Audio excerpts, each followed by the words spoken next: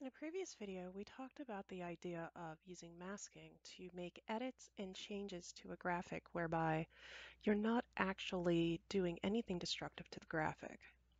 However, there may come a time as far as resizing or having to change elements on the actual graphic that you'll need to make some tweaks here. And that's where the image drop-down menu comes into. Also in previous videos, if I come up to the image drop-down menu, we kind of talked a little bit about the modes and the color management, etc. However, a couple of things we really didn't talk about was as far as in terms of the transformation, the canvas size, but also the scaling of the image as well. So I'd like to kind of just briefly go over each of those individual elements because they can add a little bit as far as the graphic is concerned.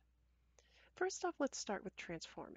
It's exactly like it sounds like. You can actually take the image and rotate or flip the graphic accordingly. So for example here, if I flip horizontally, you now see it did just that. It rotated on an axis for me. A word of caution on this, this works fantastically as far as just general graphics, for instance, like the nature here, the nature element.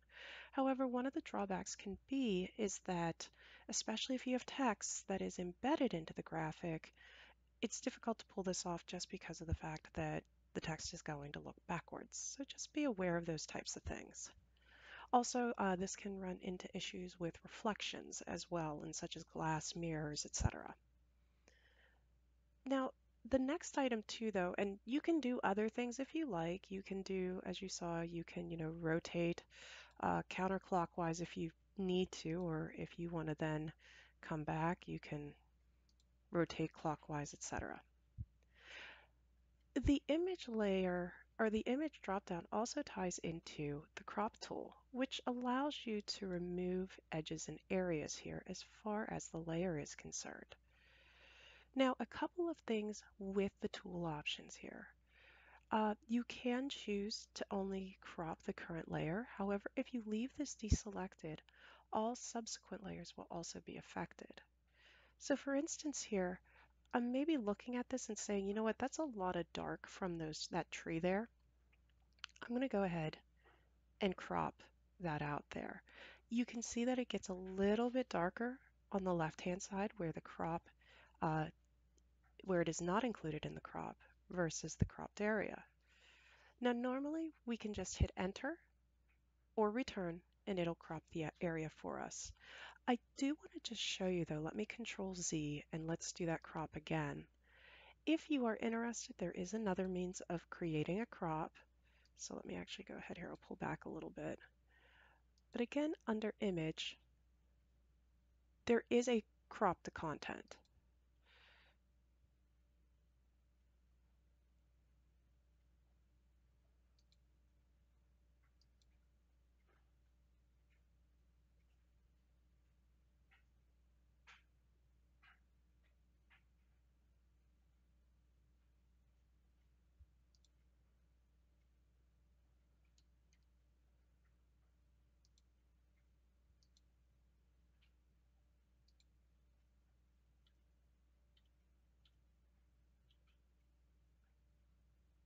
So now I can use the crop here. Now again, I'm utilizing this crop tool here to make edits, and the reason being is you'll see here there may be times you actually just want to get rid of a piece of an image. This is a little bit different from masking because what we're doing is, yes, you are making what we call a destructive change to the graphic.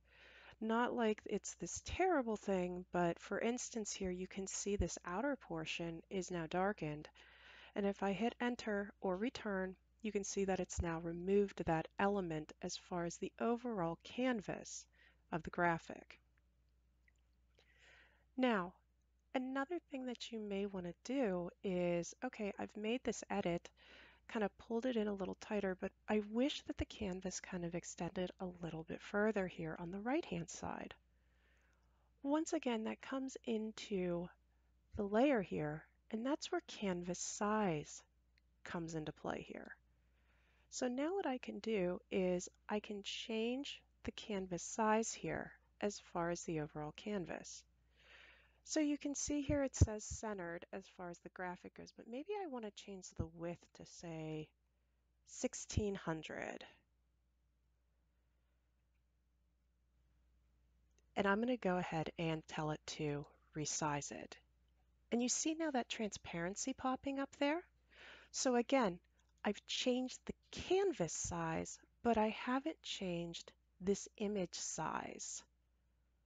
So this is a way now, for instance, if I wanted to, I could add, oh, I don't know, I could add like a selection here and we could come in, I could change the color to say, you know, a nice dark green here, and I could kind of have a banner fill uh, going on here as far as the overall graphic is concerned.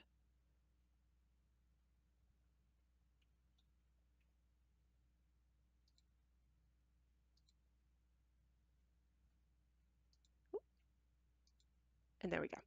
Had to make a brand new layer there. But you see now that I'm not losing a lot of that edge there. And I'm going to go ahead here now. And now I've been able to kind of add a better effect here where I'm not losing a lot of the photography because I only have a certain amount of space. I was able to extend out that edge. So the last item to take you through as far as these elements are concerned is under image. And the one thing to talk about is scaling the image. Scaling the image actually affects the entirety of the overall graphic here. So right now I have a width of 1600 and a height of 990. Notice here next to it the little chain link, that is actually linked there. And let's say I do, let's say I do 1200. And that's going to change it to 743. And I'm going to go ahead and tell it to scale it. So that's the difference there. So what it did was it took the entirety of the graphic and scaled the graphic, versus in the previous example where I took the canvas of the image and I extended it out to give me a little bit more working space. So these are two options that you can work between as far as whenever you are creating graphics and trying to add on additional graphical elements to your projects.